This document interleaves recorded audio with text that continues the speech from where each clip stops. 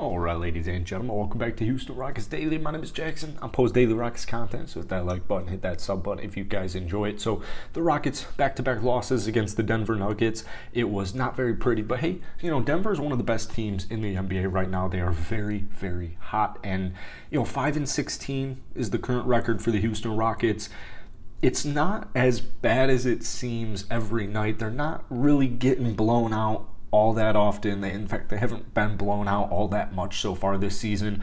They're usually competitive until late in these games, until either the fourth quarter or the last couple of minutes, which is a great sight to see because it's exactly what we saw in the second half of the season last year. But Lachard Binkley over at thedreamshake.com kind of pointed out some advanced metrics, some advanced statistics that I think really hit home for some of the improvements I want to see from the Houston Rockets. I made a video a couple of weeks ago saying, I don't know exactly what it is. I don't know if it's Stephen Silas not being not good enough, but vocal enough about what he expects and what he needs from his players.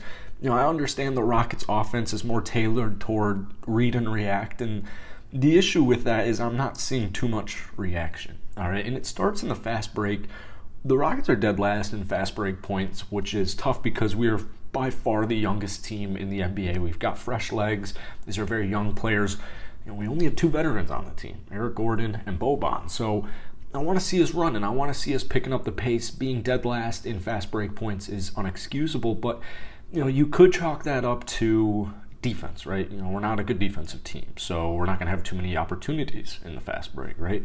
Well, that makes sense, but pace after rebounds, 10.13 a game, which is ranked 28th, and essentially what that means is, getting the rebound and pushing the ball on offense. We don't have too many good players, good maybe is the wrong word. We don't have too many players whose sole skill or a high quality skill that they possess is just the ability to win on one-on-one ball or just ISO ball, but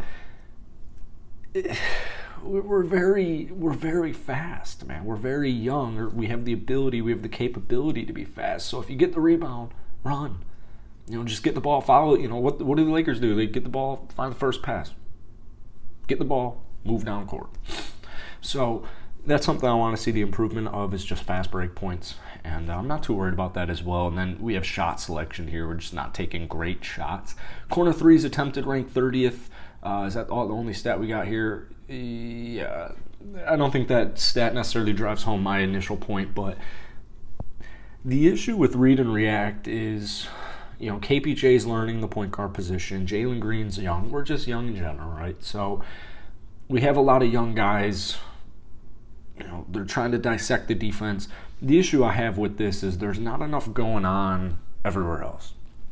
So if I'm spending all this time reading what the defense is throwing out to me and I'm not doing anything but dribbling the basketball, the issue is, first off, that's not ideal. That's not good basketball in general. But to add insult to injury, nobody's running around. Nobody's setting picks except for Alperen Şengün or Usman Garuba or Bruno or whoever our big man is out there on the court.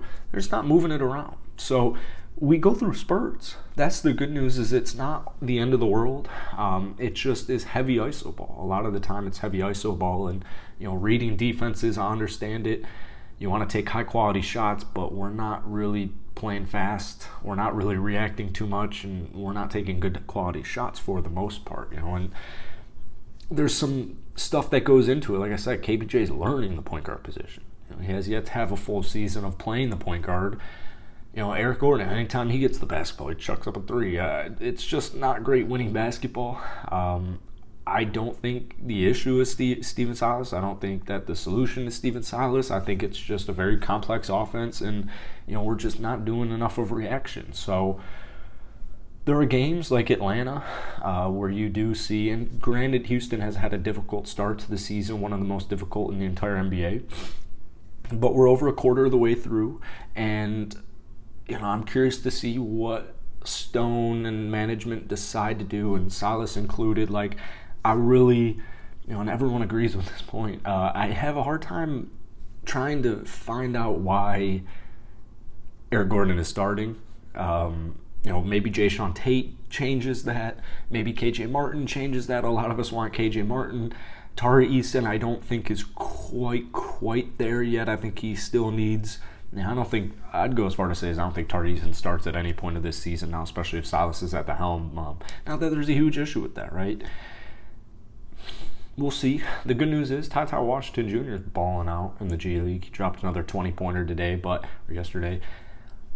There's a lot to be excited about. You know, Şengün is hooping. Kevin's hooping.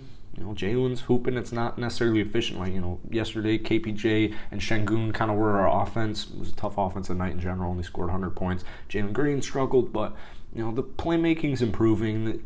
We're improving.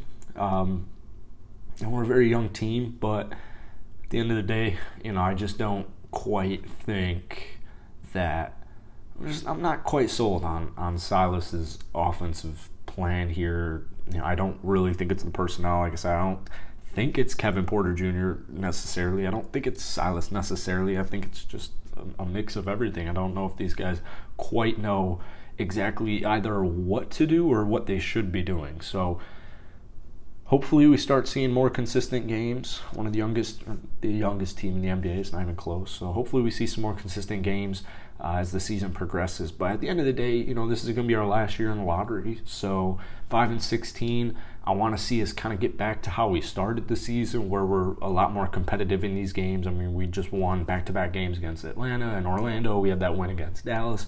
That was a nice little spurt there. I want to get back to that. Do want a lottery pick.